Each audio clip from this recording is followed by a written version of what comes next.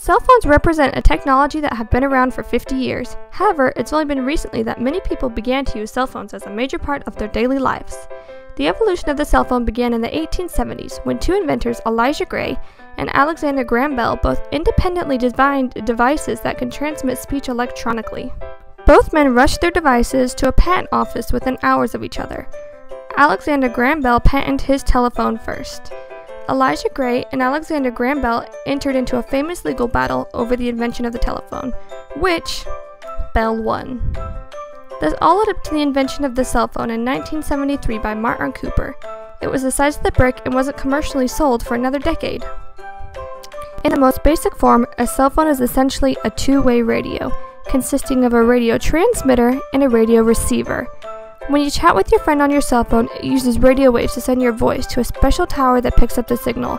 The network of the cell towers then relays the radio waves to your friend's cell phone, which converts it to an electronic signal.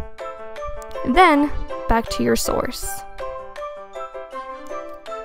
In the most basic form, a cell phone is just like a walkie-talkie. Cell phones nowadays can be used for anything. Of course, a cell phone is used for communication, but it is also a key part of our daily entertainment. From games, to music, to social media, to even looking at cute cat pictures, it is now a part of our daily lives. Cell phones have definitely changed our lives. It makes it easier in many ways. It is there to communicate in important situations,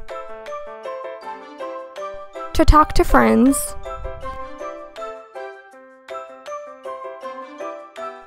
to keep up with schoolwork, and most importantly, to beat our current Flappy Bird score.